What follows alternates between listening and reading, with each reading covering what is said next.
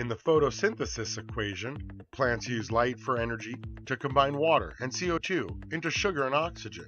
Notice there are no nutrients in this equation, and since adding more water only rots the roots, that means you can only add more light and more CO2. But then, what else besides CO2 and a light rail is going to get you 25% more yield for just 7 watts of electricity and no more cooling costs? That's why this image is so important, because once you invest in a light or two, not moving them is crazy.